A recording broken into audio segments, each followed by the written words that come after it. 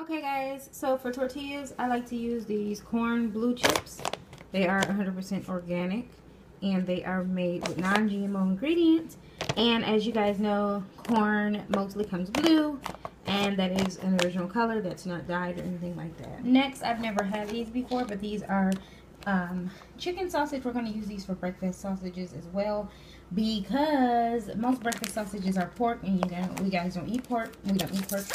And these only have a few ingredients, and all of them, as you can see, are like natural.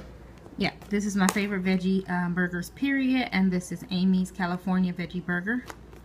And everything in here is organic. They are pricey. These are like $6, $7, but they are worth it. Next, I got these low carb, low sodium wraps. And these are basically for like my low carb eating, and they have a lot of ingredients in there and some preservatives, so these are not like the best actually, but they could be a lot worse. I just wanted to give you guys a quick tip on cheese. It's always best to avoid like the yellow cheese, because the yellow cheese of course has to have a natto in it to make it yellow, and mozzarella cheese is a little bit lower in fat. But the thing about it is, if you really want to go healthy, get the block, because the block is going to have less ingredients than your typical shred. And the reason being is because the shred has something in here I'm going to show you guys called cellulose powder, and I'm going to tell you that that is wood shavings. Cellulose powder is wood. Yes, wood in your food. So we still get it anyways, because, you know, I just do. But I got this as well. Next, we are trying out these Applegate Naturals. They have no antibiotics. They are humanely raised, or humanely raised. They have no nitrates. And this is the main thing. You guys should look up nitrates. Yeah, I'm not going to get into it, but just look up nitrates. Vegetarian grain-fed diet, which is very important to me, especially because I hate to eat meat, one, but if I have to eat meat, I need it to be the best. And again, this is another chicken and apple. The ingredients, once again, are very, very small, very, very easy to read, and you know what everything is. And sometimes you have to look at the label, because sometimes when they say it's chicken, they'll be encased in the pork wrapping.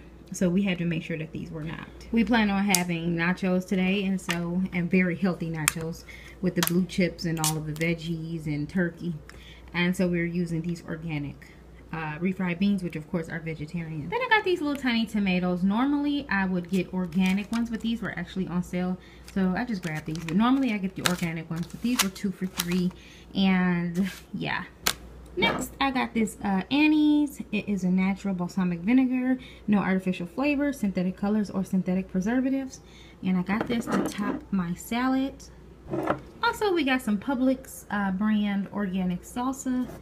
Again, sometimes, you know, buying organic may be only 2 or 3 cents more than buying non-organic.